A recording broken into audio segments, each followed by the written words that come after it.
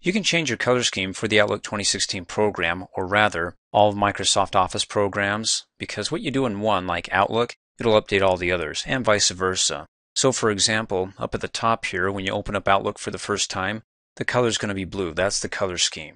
Mine's white because I changed it.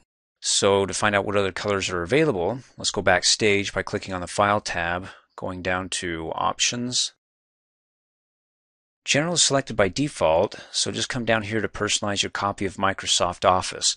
Now it doesn't say Outlook, it says Office. So again, when it comes to the Office theme, the color, when you change it, it updates all of Microsoft Office, all the other Office applications like Excel, Word, PowerPoint.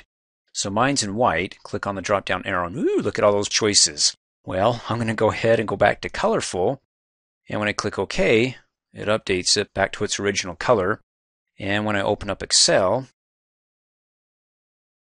you'll have its default colorful color, green. And so when I go ahead and change it in Excel, File,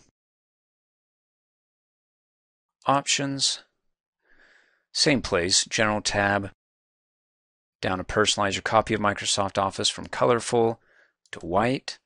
Click OK, changes it to white as well as all the other Office applications. When I close out of that, we're back to Outlook and it's back to white.